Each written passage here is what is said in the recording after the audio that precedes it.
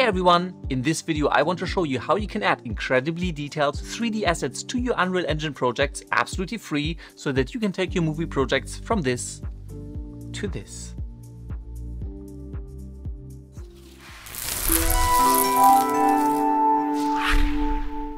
First off, welcome back to the channel. I hope you're having a fantastic day. Just a reminder that this is part 4 of my tutorial series on how to create cinematic movies using Unreal Engine 5. If you've missed any of the previous parts, I'm going to drop you the links to the full tutorial series down below the video, so go and check that out.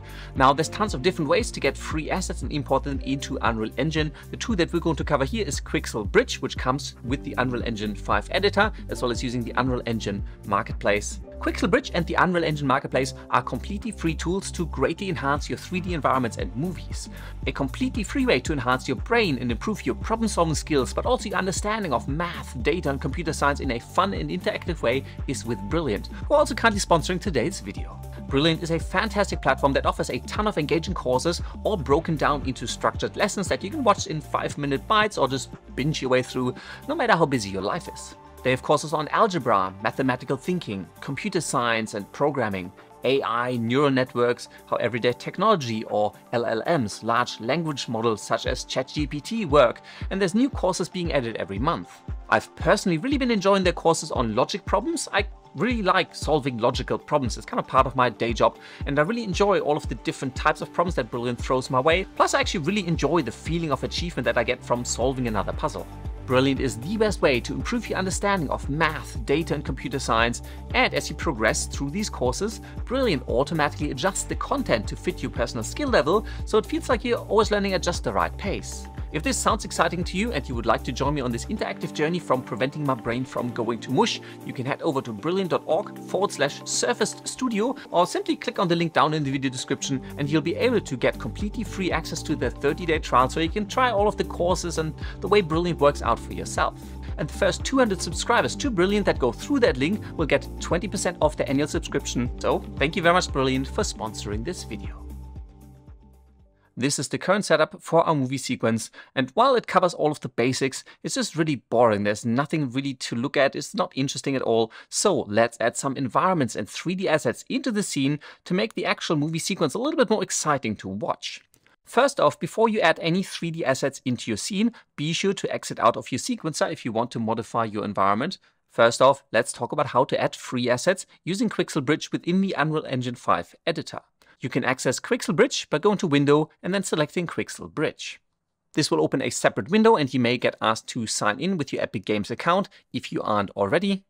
And in here, you can browse through a ton of 3D assets, surfaces, materials, and other assets that you can use in your Unreal Engine 5 scene. Quixel Bridge gives you access to Mega Scans, which is a library of 3D scanned environments and assets, as well as Meta Humans, which are highly realistic character models. But for now, let's stay with something a little bit more natural and fitting our scene. So I'm simply going to come up to the very top and search for landscape within Quixel Bridge. I'm going to jump into the 3D asset category, nature, and rocks. And let's come down a little bit, and how about this gigantic sandstone terrain? Let's select this asset. This will open up the asset in the browser, and then down at the bottom you can determine which quality you want this asset to download in. From low quality all the way through to nanite, which is a technology that gives you almost photorealistic 3D assets within your 3D scene, rendered in real time, which look absolutely fantastic. Just be aware that obviously the higher the quality, the bigger the model, the slower rendering times get as well. Now, it's asking me to hit sign in again, even though I'm already signed in. Let's just click that. Yep, there you go. This is the buttons I was expecting. Now there's a download button, so let's press download to download this asset onto your local computer. Once that's done, simply hit add to add this asset to your currently open project. This will open the content browser, which is kind of like the content drawer, just in a floating variant. And in your folder structure, under Content Megascans 3D Assets, you can now find gigantic sandstone terrain. And in here, you'll find all of the materials, the textures, as well as the actual static mesh for that asset. Now let me close this window and minimize Quixel Bridge and bring up the content drawer. And in here, let's go to Content Megascans 3D Assets, gigantic sandstone environment. And now let's drag this into our 3D scene and drop it in. Let's reposition it a little bit. And I'm also going to delete that boring reflective plane surface that we had there before. And then just adjust its size and scaling and position this in our scene wherever you want to. And that looks a ton better already. And from here, it really is just rinse and repeat. Simply come back into Quixel Bridge, find the asset that you want to add, download it, add it to your project, and then you can drag it either from your content drawer or directly from the content browser into your 3D scene, adjust it, scale it, move it around, position it anywhere that you want. You can also just duplicate the assets, rotate them around, and place copies of them all over the place to extend your landscapes or your mountain ranges. And then I'm going to repeat this again and look for maybe a tree down in here. How about this broken stump? Same thing. Download, add, and then drop that into the scene, position it where you want. Once you're done modifying your environment, you can jump back into your level sequence. And now if you look through the camera, this looks a whole lot more cinematic, a lot nicer, just because we've added some interesting assets and environments to look at into our 3D scene to just make this not so plain and boring and vanilla. Now let's talk about the second way to get free assets and add them to your Unreal project. For that, we're going to jump into the Unreal Engine Marketplace, which you can access via your browser. So simply jump to this link. I'm going to drop you that in the video description down below as well.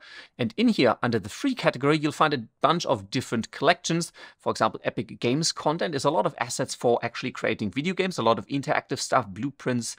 Now, I'd love to add some nice trees into my 3D environment. For that, I'm going to jump into free and mega scans. And while Quixel Bridge gives you access to the mega scans library, I think some of these assets aren't actually in there. I found some really nice trees on the Unreal Engine Marketplace that I couldn't find in Quixel Bridge. This one looks really pretty. Norway Maple in early access. It's free. Again, I just need to sign in to download.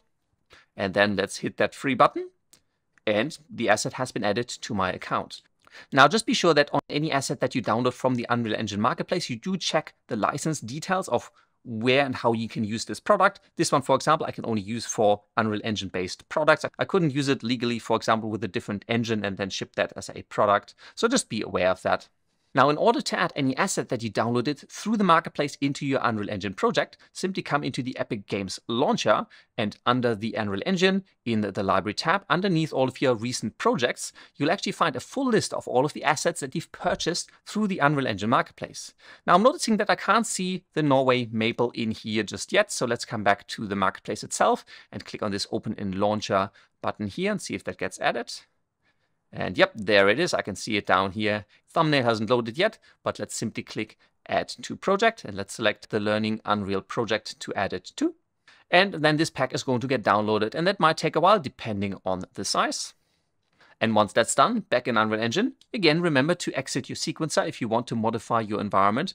And now in my content, I have this Norway Maple folder, which contains all of the pieces that make up this asset pack. Under geometry, under simple wind, I've got a whole bunch of these trees animated for a simple wind scenario, and I can just drag and drop them into my environment, scale them up, move them around. Same thing as with the assets that you get from Quixel Bridge. And that looks so much better already than where we started 10 minutes ago. Again, here I encourage you to completely go rogue, download a whole bunch of free models, modify your scene, create something really interesting, and share it. I'm really keen to see what you guys can create. And just a final note, in case you're wondering where some of the movies and images from the start of this series come from, they actually come from a pack on the Unreal Engine Marketplace called Cyberpunk High City. Now, unfortunately, it's not free. It's about $37, but it looks absolutely amazing. It's this 3D floating cyberpunk city with animated cars and everything. Now, I modified it a little bit, added some smoke and fog and a couple of other elements into it to, customize it to the needs of the video I was creating at the time. I'm not a 3D artist, so I heavily rely on just getting assets online, whether they're free, which you can get tons of for your movie projects, or, you can obviously pay for some of the more premium stuff if you're into that. But hopefully this was helpful getting you started and getting your movie from super plain and boring to something that actually looks quality, nice, and cinematic. And that's all there is to it. I really hope you enjoyed this video, and if you did, please don't forget to like and subscribe. It really helps out my channel and I greatly appreciate it. And with that, thank you very much for watching, and until next time, I will see you later.